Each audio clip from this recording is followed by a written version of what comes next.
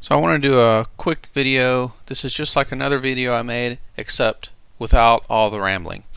We're going to set up on XenServer a pre-made template of a virtual machine image we're going to get from a third party for Ubuntu. We're going to spawn a virtual machine from that template. We're going to install XenServer tools, and then we're going to set up graphical VNC and determine the IP address of the guest virtual machine and then connect to that VNC. So let's get started. I'm going to use Stacklet, and if you want to set up your XenServer with XenServer the first time, go to your XenServer IP address. You should get a nice little installer. This is whatever IP address you set up as a management IP. This is the Windows MSI installer. Download that, install XenServer, and after you install XenServer, go in here, right click, add server, and put in your server IP address and the login information. It will show up here and you'll have all this stuff. I'm going to get my pre-made virtual machine image from Stacklet. Now, of course, you can add virtual machine and choose the ISO of Ubuntu and run through the installation of Ubuntu, but these wonderful people have gone through the work of setting up the Ubuntu server already and doing some optimization work to make it a nice small virtual machine. I don't know all the optimizations they do,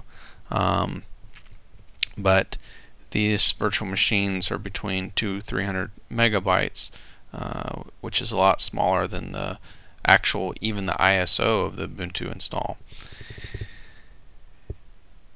You go down to free downloads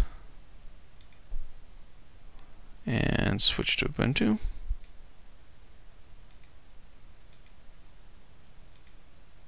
We want the XVA XenServer. They have options here. 12.04 long-term support is available here, but you have to pay for a subscription. The subscription is really reasonably priced for what you get, in my opinion. If you're doing a lot of these, it's really nice to be able to do this stuff quickly and not spend a lot of time on it.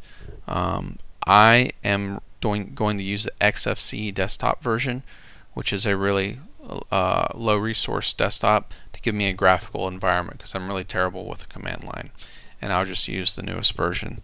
Usually I'd use the long-term support version, but since for the sake of this video I want to use the free version.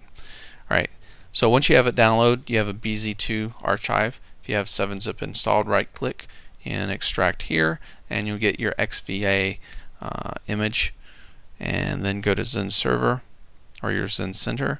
Right click on your server node and import. Choose your file. Now this guy is going to show up as a template. I only have one network interface. So we've got our template, it's importing, and you can then spawn virtual machines from that template. So even though this is a virtual machine image, we can't boot it directly. I think there's probably a way to convert it back to an image, but basically the idea is that you import this guy and then you can clone it as many times as you need to, whenever you need, anytime you need to create a new virtual machine based on the space. And pause it while it's finishing. Alright, great, it's done. Now we can double click and it's automatically selected. And this is the same, virtual machine wizard you'd usually create a virtual machine through. I'm going to call it folding because I'm going to install folding at home. Ubuntu is already installed, so we don't need installation media, but we are going to install XenServer tools, so I'll just go ahead and select that here. I could have done it later. I'm going to leave that as is. I can change it. I'm going to leave fast disk clone on and the same network interface, and then start the VM automatically. Pause it for a moment. Alright, so the virtual machine is starting. It's booting up right now. We can even switch over to the console.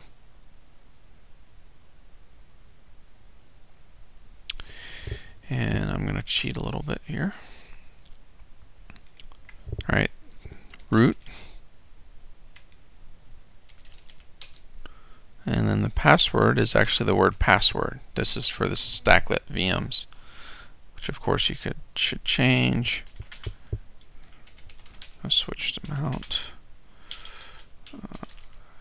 Make a directory for our CD that we're mounting.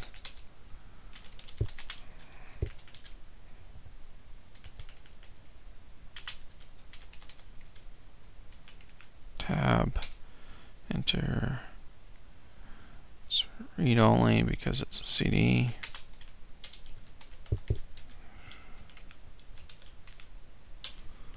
Capital L. Alright, usually you would run install.ch, but it doesn't work. It doesn't recognize my version of Ubuntu, so we're going to use dpackage. That's not right. And then the one I want, because this is this other thing is the virtual machines on Stacklet. The free ones are all 32-bit, at least for Ubuntu. They don't happen to have any 64-bit ones available at the moment, which is fine. If you need more than 4 GB RAM for a virtual machine, you're probably in an enterprise environment, and you can probably afford the $10 to download for the subscription. Anyway, I'm 32-bit guest VM, so I don't want these 64 ones or the _64. I want the i386. So _i386.debian. I'm just doing a wildcard to grab that one because it's the only one that ends in that. And there we go. Now, I'm not going to install the XenServer because they don't have a Debian package for it here, and I don't need it. Alrighty, now we're going to set up the VNC server. So there's these stacklet images. You just do VNC server space :1. Alright, and then you need to create a password for your graphical environment here. And this should not be run under root. Usually you should copy that script to a different user and then log in with that user and run it. But for the sake of this, we're just going to hit under root. I think I typed that wrong. Oh, it was fine. Alright.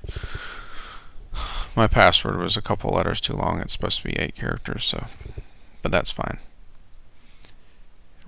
Even when you go into the VNC viewer, it'll truncate it for you. Alright, ifconfig is how you find out your IP address. So we don't want the loop back. We want this one, the 127. Now I'm going to switch over to my VNC viewer. This is RealVNC Viewer. Run it. And my IP address is 127. And you can see that this IP address is different than the XenServer IP address, even though they're all on the same network interface card, the same network interface port, and my DHCP just assigns each guest VM a new IP address. So if I had a whole bunch of VMs, I can see what the IP address for each one is. I could have as many remote consoles open as I want. I'm doing terrible with this password tonight. There we go. Right, and there's our server. And oh my god, it is dying on me. There we go. My screen capture and this VNC viewer are not working together. Anyway, so that's pretty much it. Hope you found that helpful.